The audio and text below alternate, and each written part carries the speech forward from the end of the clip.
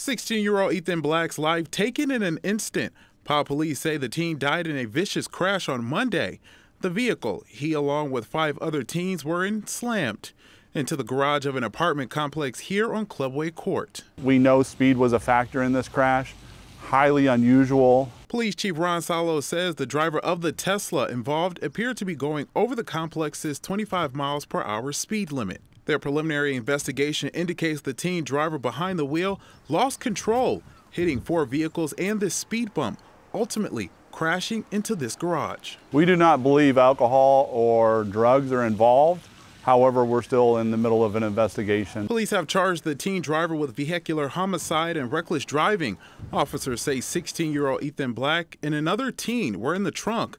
Both were rushed to the hospital. Ethan didn't make it. The other teen expected to recover. Anyone else face any charges? I do not anticipate that, but again, we're still in the middle of the investigation. The community in mourning.